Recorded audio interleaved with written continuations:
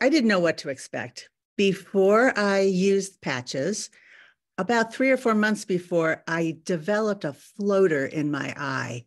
Very annoying. It was like a spider web that would float in front of my eyeball and interfere with my vision. And I happened to see a retinologist and I said, "Will it go away?" And she said, "No, it's not going to go away." So then I started wearing patches, and it was X39. I wore it for one day. I got up the next day, and sometime during the day, I said, where's my floater? I can't find it. Oh, I see a little bit of it."